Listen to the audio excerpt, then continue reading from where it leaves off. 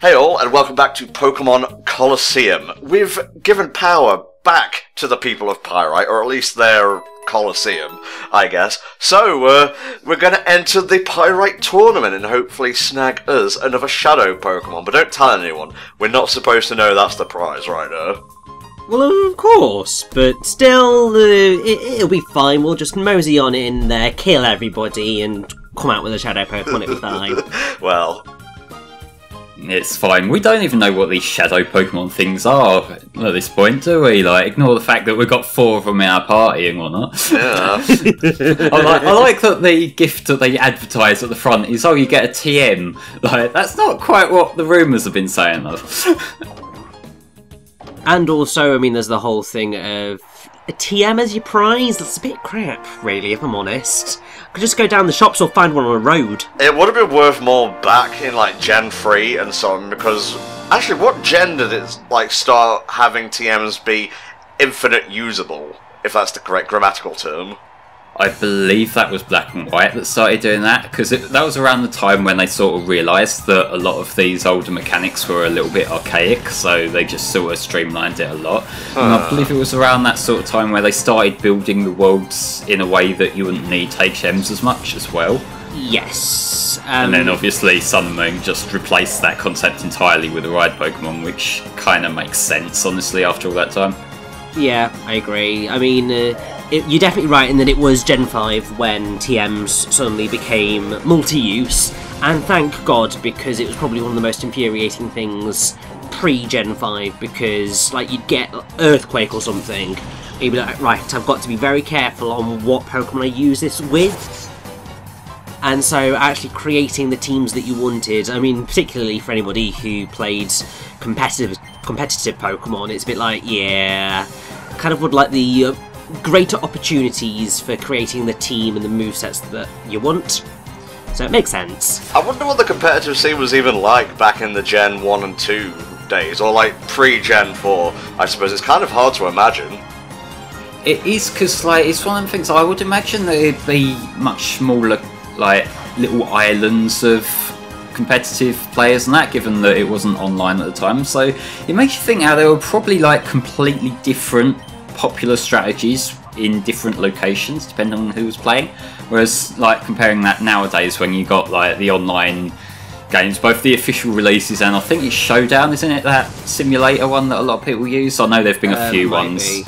Like, I think there was Battle.net or something years back that's been replaced by something else now. I'm so out of touch. I'm not even going to try and sound smart with this. Well, back during the short-lived HellfireVersus series, I remember taking on Helldragon in some kind of online Pokemon thingamabob. I do remember that like there's been a few different ones. Like, my background with the Pokemon Online scene wasn't really involved with the competitive side of things. Like I was more around like the fan games and fan art and that kind of little portion of the fan base and whatnot. So like the smart people stuff kind of completely eluded me. Yeah, it's funny, speaking of fan games, I remember playing one, I forget what age I was, but it was either called Pokemon Brown or Pokemon Black. This was way before the actual Pokemon Black and White came out. And your starter Pokemon were either Caterpie, Weedle, and I think Onyx was the third one. Well, I mean, they're all like snake shaped, so I guess there's a thing. You're not wrong, Flame. You're not wrong. Richie, you ever played any fan games on one-eyed Pokemon, mate? I do not believe I have, but that's largely just because I'm one of those losers who just tends to play kind of console releases. I've played a couple of things online, but no actual proper major fan games. Okay. Not through any active avoiding of them, it's just I've not really gone out in search of them, so I've not really been bothered. Right, laziness is the reason then. Basically, yes. That was a lot of words to come to that conclusion, yeah.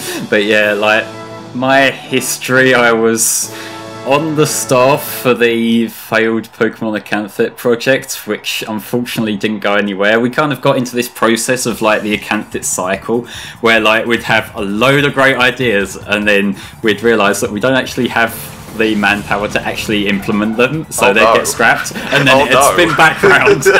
And it went nowhere for almost a decade. That was kind of sad to look back on, honestly. It seems like every iteration of the HellfireComms website, if I'm going to be honest with you. But we had much more talented people working on the sides for us, like Alistair, and... Actually, I forget the other people who made it. I'm sorry. It's a brain fart. I don't unappreciate you, okay? And also, it's been a very long time since that website was a thing. Yeah, which kind of is the way that things have moved on now. Like, we don't really need one anymore, do we? Because like people don't go out their way to look for YouTube channels' own websites these days, compared to like back in the day when all the big names had like their own site where everything would be based. Well, I mean, like Blindwave, a reaction channel, has a website. I think Two Best Friends had a website up until recently, but they said it was like a money sink from day one. And I'm going to be honest, YouTube don't really pay that well nowadays. I can't give you specifics, but that's why the Patreon's needed. So please, pledge there. October's coming up. You can make me play spooky games, I swear. I think the thing that a lot of people don't seem to realise in terms of these websites and that is that hosting video is incredibly expensive because these files ain't small. If you go onto like any web hosting service, usually they only intend for you to like just host like text-based stuff there, so they'll give you like a couple of gig for whatever your fee for the month is. Like, I laugh. Yeah, whereas like then I send Tom a video like that's finished rendering and it's like 8 gig and like yeah, that's like 3 times what they'd allow us. Compress your videos, you fucking quality cook. Compression is for pussies, come on. And also, to be fair, YouTube compresses the hell out of everything anyway, so you might as well go as high in as possible, so then it's, you know, better off in the long run. Thank you for enabling me. That's gotten much worse in recent years, the YouTube compression, I have to say. Oh yeah, it's ridiculous. Yeah, I see that little bit of artifacting between frames and it fucks with my head because I've tried to fix it so it doesn't happen, but it never works. Well, my capture card just artifacts for whatever reason. I notice it primarily in like colourful games like Ni no Kuni 2 and so on for the quick look, but what are you gonna do? I guess I'll get an Elgato one of these days. I suppose we should actually talk about what's going on the screen now. But I figured rather than try to make awkward commentary about battles after battles after battles, we just kind of like talk about whatever, so long as it's tangentially related to what we're covering. I actually really like the rusty, almost Mad Max, like post-apocalyptic style of the Pyrite Colosseum here. And you know, it's not just the title Pokémon Colosseum, which makes you think it's like a stadium game. There are a bunch of like actual Colosseums in the game where you do various competitions and whatnot, so it's nice, it's aesthetically consistent is what it is. Over the course of the game you will actually find a lot of use in the Colosseums because like these are your grind spots, and that's both grinding for experience and also grinding for money, because like the economy in this game, it's kind of low, like you don't really get that much money going around, so if you want to stock up on like as well as your Great Balls, Ultra Balls, whatever, also like health items and that, which you will need for some of the later battles, because this game does have a little bit of a difficulty curve that becomes quite noticeable. Yes. But like you will need to do a few cycles of the Colosseum from time to time just to like get some actual income coming through. Oh my god, the absolute state of the N64 Vulpix model. Oh yeah, seriously. I didn't notice it when I originally played Colosseum, but it is, like, you look back at it now and you're just like, how did they think they were going to get away with that? I mean, they got away with it, because obviously tiny monitors were probably classic CRT TVs, so everyone was just like, yeah, that looks alright, that looks about right. You say that, but I'm watching this video at like a quarter of the size of my screen, and like the little stair steps around like all the edges and that are still bothering me, so... Well, yes. I mean, I'd be terrified to play that on my my current TV. It would just be like, oh god, I can see everything. Now what's cool is, there was different music for the semi-final battle. How's the final battle going to sound? Oh my god, he is swole as fuck. What is it with people's proportions in this game? Making them like Dragon Ball Z characters. Well, what I think it might be is I think they just have the one bodybuilder model and they just recolour their outfits depending on who it is. Yes. Really? A Goldeen to back up a Bagon? The dragon I get, I'm not really sure what the Goldeen's gonna do. Well, look at this guy here. Are you going to call his Pokemon pathetic to his face? Not to his face, no. No, I'll just be a little bitch about him on the internet instead. But yeah, like, again, this is one of the things that I know I mentioned in the earlier part, how it's hard to predict what Pokemon they're going to have from their character classes, unlike a lot of the main games. But when you do get like a big muscly bodybuilder guy throw out a Goldeen, it does kind of stand out. Like maybe they just like randomly flipped open the Pokédex page at random and just thought, yep, fuck it, Goldeen. Really? Not even like a Machoke or something? Like, given the levels, you could have like theoretically had a Machoke at this point in the game. I'm not sure about the Bagon, because I think Bagon evolves quite late. Like, Yes. I'm pretty sure the final stage into Salamence is like 55, so I would imagine Shelmon's quite high. But like, Goldeen, you could have evolved that. Like, come on. Get yourself a fuck yes Seeking, because you know you want to have the main Pokemon as well. No, Flame, we only use the freshest of memes here. Why don't you get a Growlithe for a Doge? Okay, I will dab on you for that later. Oh, shut up, you fucking insult. You have no right to judge me. Hey, I only bring the most quality memes to this channel, which is why I bought all your base in like fucking 2017. We are a fucking train wreck of a channel these days. No wonder Brain Scratch overtook us years ago. And like everyone else, come to mention it, but yeah. Yeah, pretty much. Let's see. No type disadvantage here. Let's just hope Magnemite doesn't have... What's that one that attacks the whole battlefield? Discharge? I think that's the electric move. Did that exist in Gen 3? I'm not sure, Richie. Please. Richie, our resident Bulbapedia man, get on it. Yeah, bear the sec. Although I probably should just type it. Ew. Yeah, I just typed in discharge, and that was not really what I needed. Because yeah, the first thing that comes you up. think that would be a good idea, Rich? Well, it was accidental, but yeah, the first thing that comes up when you type in the word discharge is vaginal discharge, because of course it is. Yes, discharge came in Generation 4, so it was Diamond and Pearl, so it didn't exist at this point in time. There you go. Yeah, okay. I think the cool electric attack that I really like from Gen 3 was Volt Tackle, because like, I remember seeing Pikachu use that in the anime was the hypest shit. Oh, yes. Which, like, that did eventually get replaced. Like, yeah, I don't think he's used the, like, Volt Tackle for quite a while now. He sort of learned Electro Ball in Gen 5, and that just kind of became his spectacle move. Pretty much, yeah. And, you know, Iron Tail's a mainstay. I'm not sure if he still has that. But he also has, like, the Z move, like, Super Duper Electro Bolt. That's the proper name, right?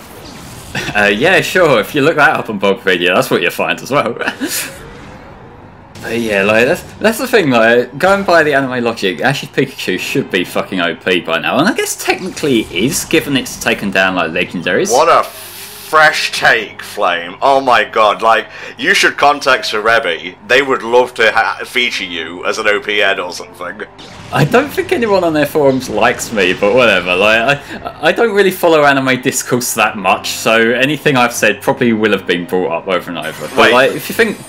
Their forum doesn't like you, is there something you need to tell me here? Okay, this is shit from like maybe about 8 or 9 years ago, but like, I seem to recall a few people not being too keen on me back in their fake card forum, although this was a long time ago, so I doubt anyone there is still there.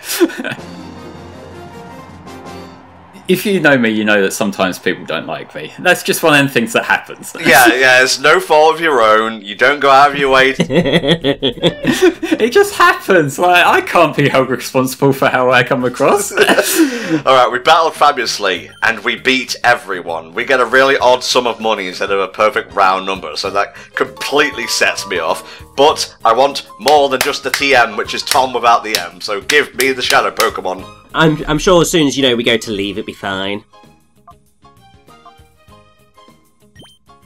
Let's get some Toxic going. I think I'm going to move this to the Umbreon, because the Umbreon hasn't really got much in terms of useful moves outside of Bite right now. I would just like to point out the brilliance of us getting the TM for Toxic after talking about how Flame so obviously trolled the Cerebi forums and pissed everyone off. No, honestly, that wasn't so much my trolling, that's a more recent thing. That was more of me being like 10 years old and a fucking idiot. Oh. What's changed since then, I'm not noticing a difference. Well, now I'm 23 years old and a fucking idiot. Oh. It's character development, I swear. I guess so, yeah. Let's see. Yes, we were triumphant. Pokemon give!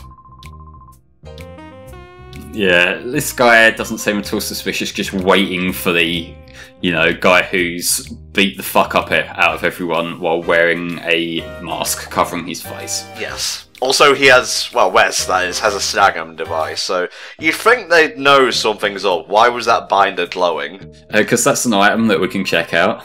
Yeah, because it's special. I see. But we can't do it in the cutscene, so you're just going to have it glaring at us the whole time that these idiots are talking to each other. I think someone, asked what fufufu means in a previous comment section. It's just a laugh, it's an onomatopoeia. Yeah, there's a few. I think there might be a kick one as well, which is a little bit awkward now that's a meme, but There we go. I was wondering when we get into a battle with these schmucks. Noir, which is noir, but not as cool. Noir's a cool Neptunia girl, I'll give you that.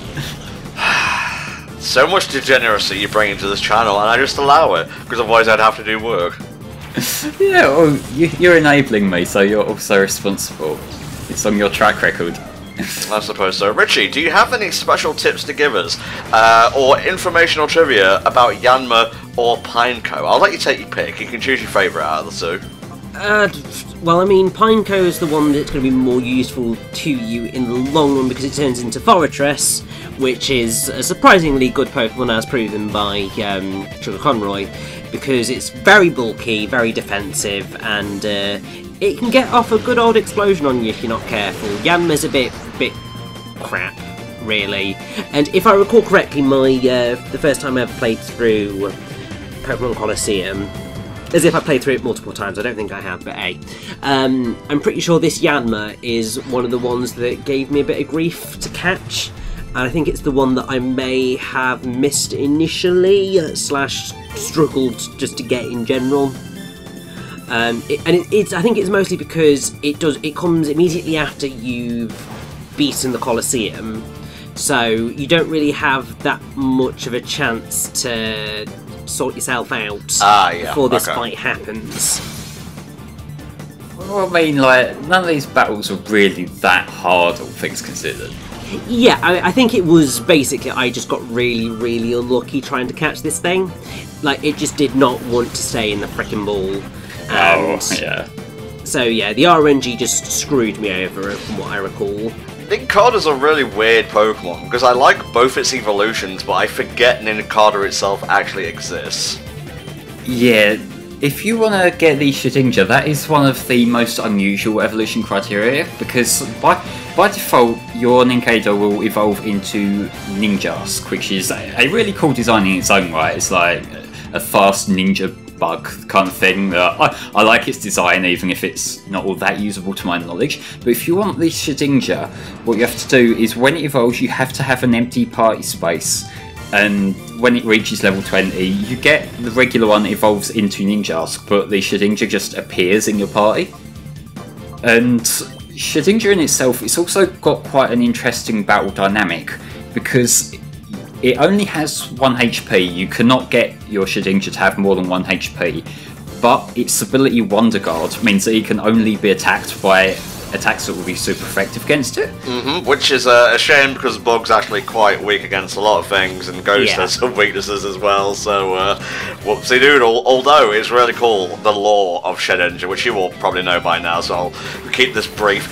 Basically, if you stare into the hole on its back, your soul gets sucked out, which, adds to the creepiness factor in that your Pokemon's back is always facing you in battles.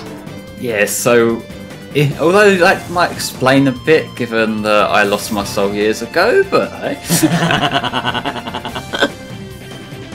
yeah, now we call the Shadow on, there's not much interesting shit left in this fight. Well, just destroy them all and let's go home. Oh, Surskit is so cute. Surskit's really cute, it's just that, as a Pokemon, it's a little bit useless, as I believe is Masquerain as well. No, Masquerain can kick your fucking arse in Gen 7, mate. Yeah, I don't think I've ever really had much of a problem with Masquerains. This motherfucker right here. All you gotta do is watch our playthroughs to know how much Masquerain Oh wait, I'm a terrible player, that's right. Yeah, I mean, like, I don't remember the Masquerade incident, but I do remember the thing. I can't remember what you were against, but where you let your Halucha die like 4 times in a row, just reviving it and sending it back out, even though you realised it was getting killed the first time. Look, alright. I do Let's Plays for a living. Obviously, my brain faculties aren't all working at 100%, 100% of the time. You let your little fighting bird get beaten up. He can take it. He is a luchador. He has honour. Yeah, but they don't mean constantly put him in harm's way over and over. That's just cruel. He's the greatest showman on earth. That's for you, Tom, Richie. don't, because I will start singing. Oh, So, if you do, I'll kick you out of the call, my friend. Oh. Okay, yeah, this battle's pretty much over now, so I'm checked out of this part completely. Ditto. I was trying to work out what Quagsire's animation there was meant to be, because it looked like it was sort of awkwardly falling forward for a sec there. That's me all the time, and people just don't know what the fuck. Well, you see, maybe if you got a better chair that didn't have longer legs at the back than the front, you might be alright. It might completely change your worldview, actually. Well, maybe if I become super duper rich on Patreon, I'll indulge myself, because I don't think I've ever had a PC chair. No, I'm not complaining, because my current chair is just fine. It's just like, you feel like when you become like a certain level of YouTuber, and you see all these like reaction videos and whatnot with people in those, you know, stereotypical PC gamer chairs, you should have one as well. But no, I'm the underdog. I have a metal chair from the kitchen. Oh, see, that's just reminded me of that one thing I saw where this guy, he didn't have one of the like elite gamer chairs, so he just green screened one in behind him on his screen. Oh, that's so Beautiful. good. That's amazing. Oh, can we pick up that thing already? I need to have it in my inventory so bad. I know, it just keeps sparkling, and it's just like, just let me pick it up. We'll talk to you after that, but I just need to pick this up so that it's in my inventory so I can read it later. But it's just driving me nuts because it's just there. Okay, it's like Richie. whenever you're playing Okay, Richie. there's a chest in the background of a cutscene, you're just like, no! Thank you. Okay, so Richie's very uncomfortable about this. Let him have it. the reason that Do King's hands are tied is that Mirror B, that motherfucking perfect dancing piece of shit, stole his plusle. Yes. Yes, that puzzle that is such a good battler. That we're so desperate for. Yes, there's the fucking thing, Richie. You can sleep easy tonight. Oh, Iron, I remember that fucker. Yeah, what you see, we'll see a few of these little files around the place. They're basically just giving you documentation on how Shadow Pokemon work. Yeah. And eventually guide you towards what you need to do to purify them and whatnot. So, yeah, that's basically all you gotta worry about when you see these. Just read them, it's a little info dump. Although you probably figure out most of this shit just by playing the game anyway. Yeah, should just call it the obvious files, really. Yeah, although I should clarify there, given it just showed it, I believe earlier in the playthrough I mentioned about Shadow Rush having a higher crit rate when you attack non-Shadow Pokemon. That is specifically when your Pokemon is in Hyper Mode. And I want to clarify that as well, because I saw like people in the comments of earlier videos did ask me why I wasn't immediately calling the Hyper Mode Pokemon. And sometimes I do just let them sit in Hyper Mode for a little while, so I can take advantage of that. Okay. Well, yeah, it's part of that strategy whenever you're fighting in Colosseum of deciding, do I want to remain in hyper mode and make use of the extra damage that it'll put out? Or do I just want to get them close to purification? Or do I not want to just run the risk of them either hurting themselves, hurting a party member, not doing any bloody thing at all, or any of that jazz? It's a trade-off. And I believe certain elements of how the Pokemon reacts in Hyper Mode is also influenced by its nature, if I recall correctly, because like I think the natures are actually obscured to you beforehand, so you can't look at it ahead of time and think, oh, this Pokemon's more likely to get confused, or it's more likely to attack its partner or whatever. So it is a bit of a gamble and you get a feel for how Pokemon react. But like, I seem to recall there being certain times in this where my Quilava in particular gets a bit disobedient compared to the others. But yeah, I'm making good use of the Toxic here, because Toxic is actually a pretty beast poison type move, because unlike a regular poison, if you poison a Pokemon with Toxic, the poison damage, the damage output actually increases between each turn. It's pretty so good.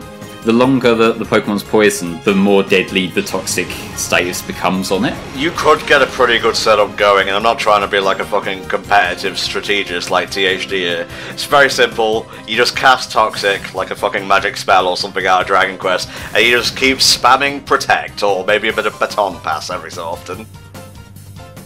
Yeah, just like ways to whittle down away at them. It's maybe not quite as prominent as the old Stealth Rock strategy that I see around a lot, but you know, it's still useful to just let the Pokemon essentially rot away passively while you're worrying about your own team. I was thinking more of like a stall strategy, Flame. I'm surprised you didn't catch onto that.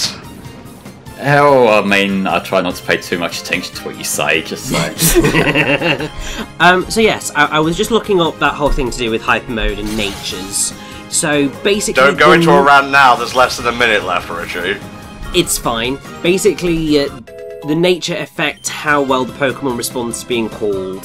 So some will get more of their heart gauge depleted by calling than others. Oh, Nate, so yeah, like that's just one of the ways that contributes towards opening their heart. Yeah. It's gonna be alright. Dude! Oh, thank God, finally, some heals. Alright, guys, we're making progress with tracking down the Shadow Pokemon, but we gotta get that Plusle back, so see you next time for a bit more of Pokemon Colosseum. Bye for now.